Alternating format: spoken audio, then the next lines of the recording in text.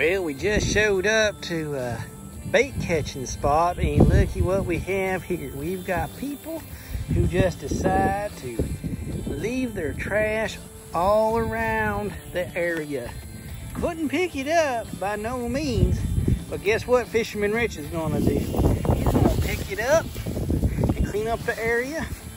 That way, he don't have to fish around all this mess. That's just lazy people. All right, now looky here. We got a clean area where we can catch some bait fish for our upcoming fishing trips.